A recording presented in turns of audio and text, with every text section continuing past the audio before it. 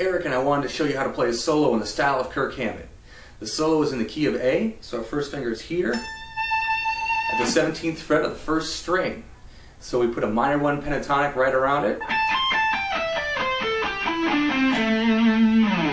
And that's what the first portion is based on. We're going to be bending up from the second string to the first string, like with full steps.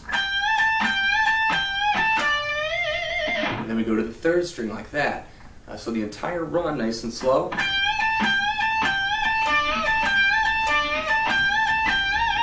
A little quicker.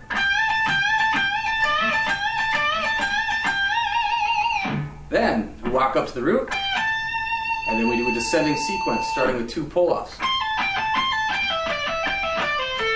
Very similar phrase here, 2 pull-offs.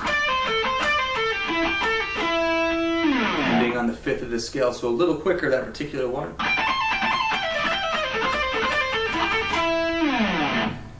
And one more time.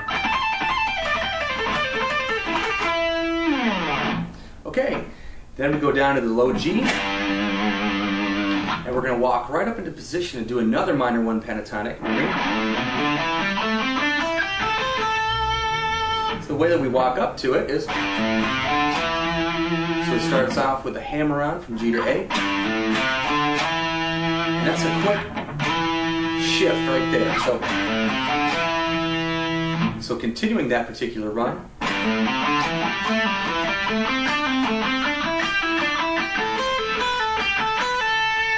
And the ending there, we just add it on the 9th of the scale, and it just wraps up, you know, the tail end of that particular run.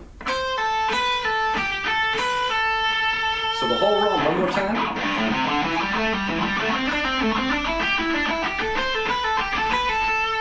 A little faster.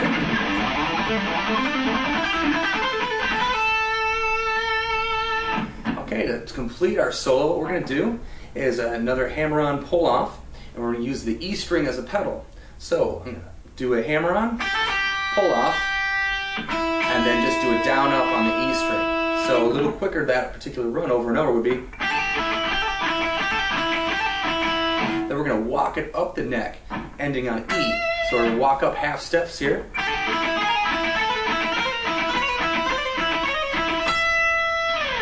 So a little faster. And full tempo. One other thing that you can do with the techniques you learned in this solo is you can make an exercise combining the descending sequence and the ascending sequence. So we start off with the descent.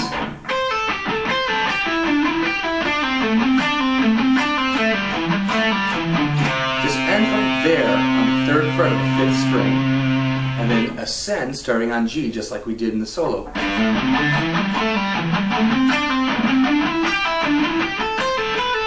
Do it again.